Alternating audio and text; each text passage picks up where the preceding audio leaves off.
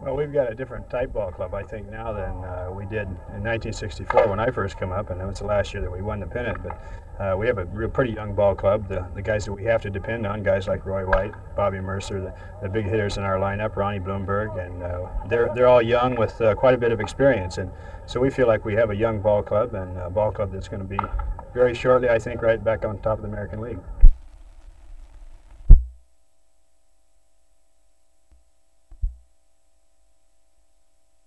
I think main thing I'm going to have to work on is probably be my hitting. It's not as good as it should be, but I hope I get to work it out pretty soon. That's strange. Everyone's always called Dave Chalk a hitter. Well, I think I haven't been hitting the ball real sharp lately, and I've been trying to pull everything. In big leagues, you can't pull everything. You got to go with pitches and hit the right field. What kind of chance does Texas have in this College World Series? We got as good a chance as anybody up there. I think we should be able to win if we get just play our kind of baseball. It's the main problem. Hey Dave, when will you actually go and talk with the California Angels? I think as soon as I get finished with Omaha is when I will. Do you expect any problems in negotiations with them? I wouldn't know. I don't know right now. And is there any other position that you would like to play or could play if asked? Yeah, I could play second base. I enjoy second base, and I played it for 2 summers. And this will probably be the place I will be playing. I'm not sure. You expect to make the majors as fast as your former teammate Bert Hooton? I doubt it.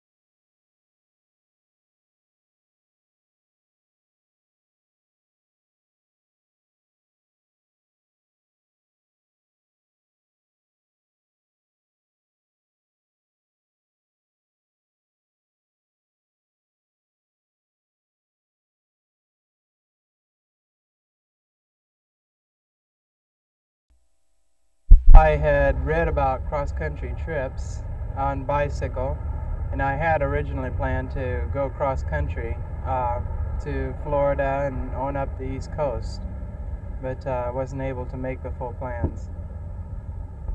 The Explo 72 is being advertised as something historic happening. Do you expect so? I believe so. I think that this will be the largest gathering of Christians there's ever been that I know of anyway, and I think this will really have a life-changing effect on the people there and the people around and the people that will be talked to afterwards.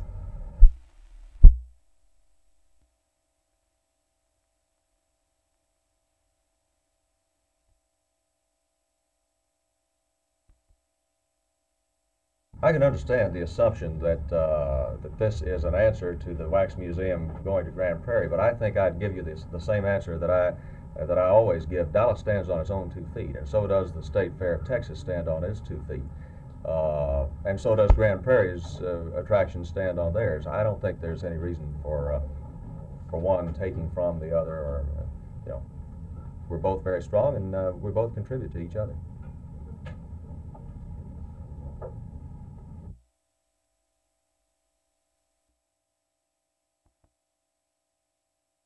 The people in charge of security at the National Governors Conference kept remembering what happened to one governor whose seat was vacant, George Wallace.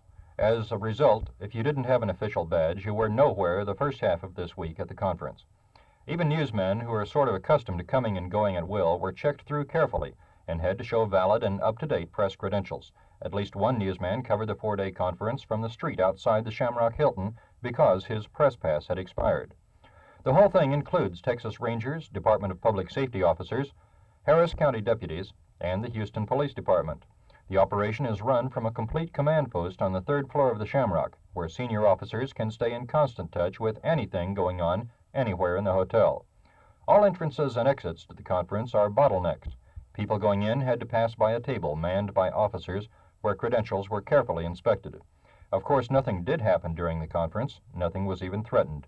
But officials were constantly aware that a vice president and 2 presidential candidates were there at one time or another, and that the chief executives of virtually all the U.S. states and territories were all in one room at the same time for 4 days.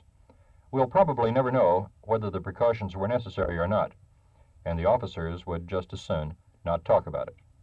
Phil Reynolds, Channel 8 News, on the move.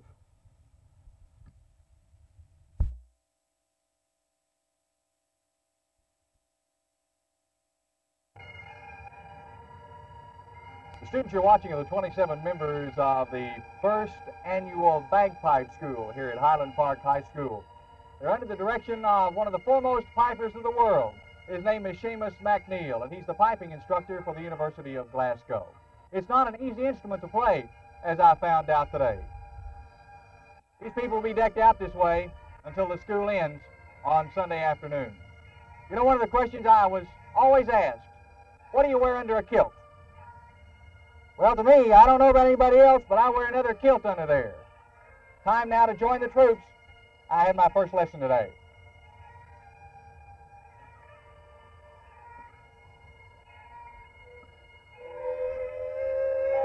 Cherry Park.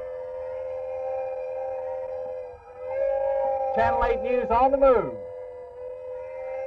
At Highland Park High School.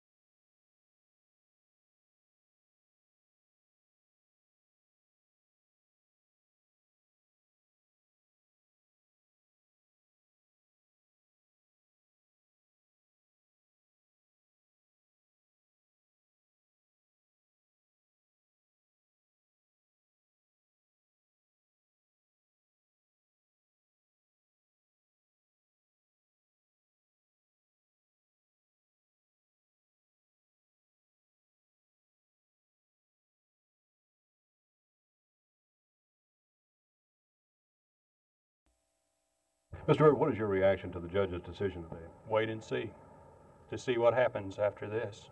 I think what she did was a just thing, but I'll have to wait. In your closing argument, you got on to the sheriff and the commissioners for talking to the press. How do you feel right now? Well, I am not commenting on anything that did not happen today, and I'm not going to comment. Ethical requirements of the American Bar Association say I cannot comment, and I'm not going to. What I'm doing now is not within those provisions.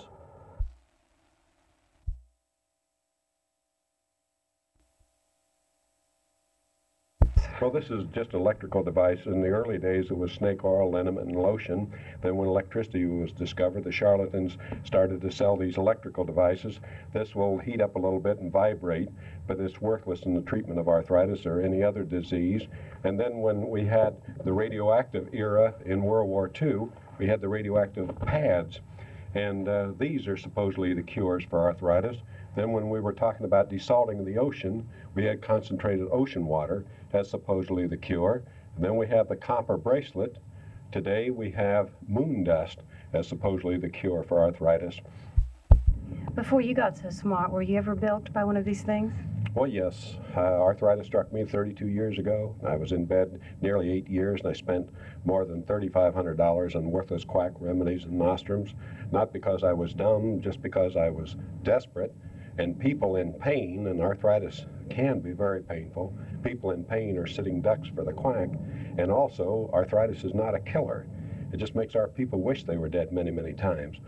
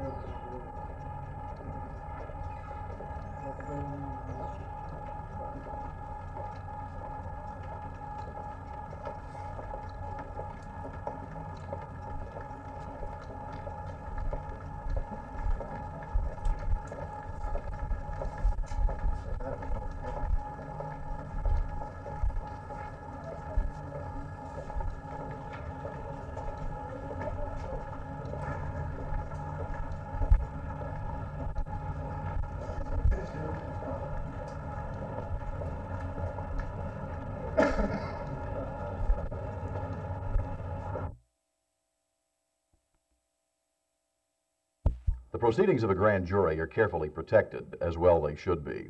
So it's not easy to determine with certainty what has been going on behind these walls. but some facts are evident even to the casual observer.